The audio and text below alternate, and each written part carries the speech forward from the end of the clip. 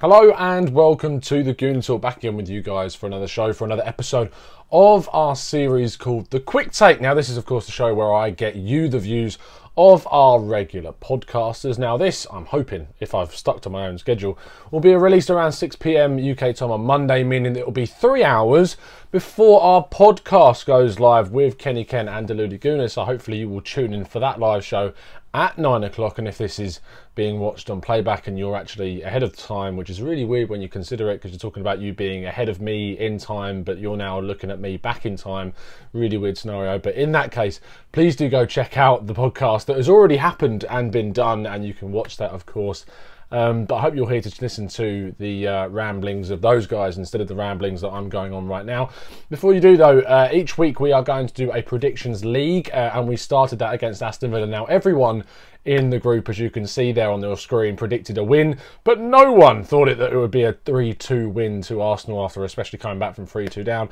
And off the back of that, there's plenty for the guys to talk about ahead of a League Cup game against Nottingham Forest. So sit back, relax, and enjoy what the lads have got to say.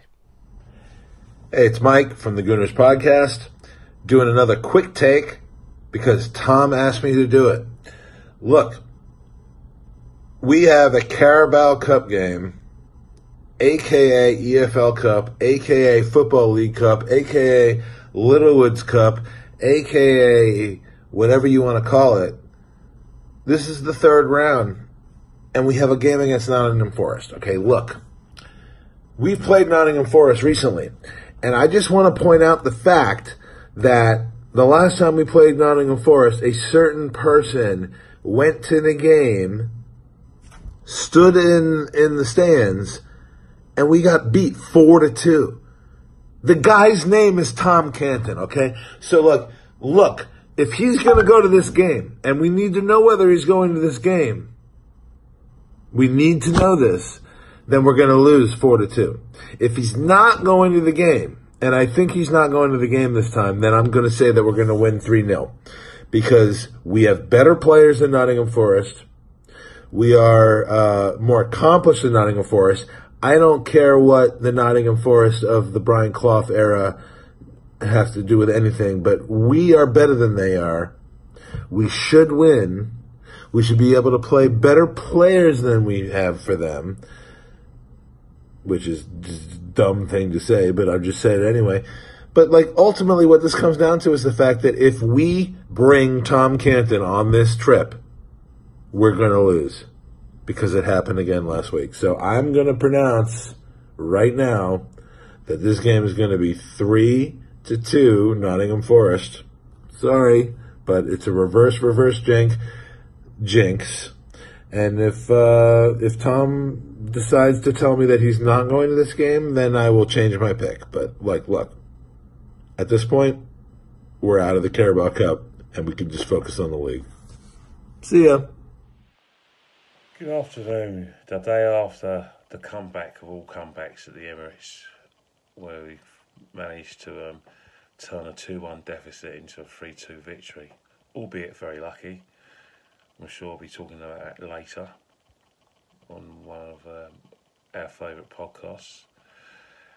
But looking ahead, we've got a game tomorrow at the Emirates Stadium in the Carabao Cup against Nottingham Forest, who sold out their education. When we're looking at the game in terms of team selection, I'm expecting wholesale changes. Obviously, Maitland-Niles can't play because he's suspended, because he got 2 yellow cards. So that'd be another opportunity for Callum Chambers to play at right back, or centre halves, whatever you choose. I expect a situation involving Emery to field the team with a lot of kids and fringe players. So Reece Nelson should get another look in the game. Also, maybe Saka would have another run out, because although he's played 2 games in 4 days, so maybe he should get a rest. But you just never know with Unai Emery. Also, Martinelli should start tomorrow. I expect him to start tomorrow. Mesut Ozil, I don't see Mesut Ozil playing this game at all. Even though Mesut Ozil didn't come on yesterday, Unai Emery's probably still see him as a minimal part of his first team plans. looking at Nottingham Forest as well, Nottingham Forest, if they have any ambition to get into the playoffs this season, I can't see them playing a full team either. But it'll be a good run out for some of their kids. In terms of the result or predicted result, I'm going for Arsenal 2, Nottingham Forest 0. Anyone who's going to the game, please enjoy it. Especially people taking their kids for the first time. And I just hope that, there's a nice atmosphere and the players put on a good show for the watching spectators. I'm going to go now, and I'll speak to you guys later, maybe today.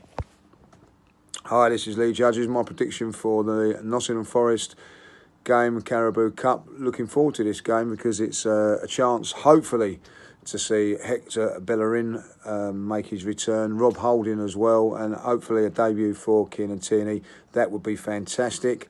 I think it's going to be a tricky game, this, because of the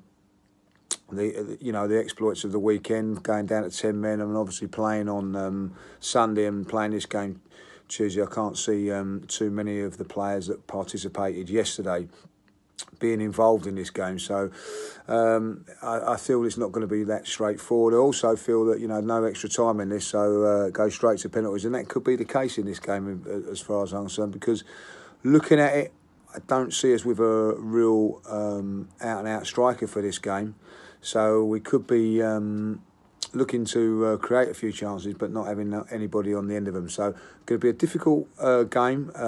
They're a good side, Forest, doing really, really well in the Championship, so if they take it seriously, this could be a banana skin for us. But we are at home. I just think that we may just nick this 2-1, but wouldn't be surprised if it went to penalties, and hopefully Martinez can get us through with some sublime goalkeeping as he done in the Europa League. My prediction, though, 2-1 to the Arsenal. Afternoon, and welcome to my not so sneaky preview of the Nottingham Forest League Cup match tomorrow at home under the lights. Fully expecting Arsenal to win 3-0 at home. The kids with no pressure looks like a better fit at the moment than the first 11 with pressure. So, with that being said, we have a match against Manchester United next Monday night, which takes priority over the next week. So I'm hoping that the kids can get a good look in tomorrow and put their best foot forward for themselves. Fully expecting the entire first 11 to be rested, which is understandable. So a 3-0 win tomorrow. Kids all to play well under the lights, and we go hard at it then for next Monday against United and bury that dead club. Come on! Hey Gooner Talk listeners, this is John coming to you from Miami at 305cast, the Arsenal Miami podcast on Twitter. I'm going to talk to you a little bit about my thoughts in the upcoming match against Nottingham. Without getting into too much detail, I would like to say that there were some positives against our performance against Aston Villa. We saw some of that coming from behind, not giving up, fighting mentality that we like so much in a football team. But we also saw that almost losing to a newly promoted side aspect that we don't like so much and that we're all too familiar with. So there's still some questions that need to be asked of this manager regarding tactics, regarding team selection, but we could put all that aside for now. Going into this match, it's not as big of a competition as Europa League or the Premier League, so this is a perfect opportunity to rest key players, and not only is it a perfect opportunity, I think it's a necessity. I think Aubameyang needs to sit on the bench for this one, if he's even selected at all.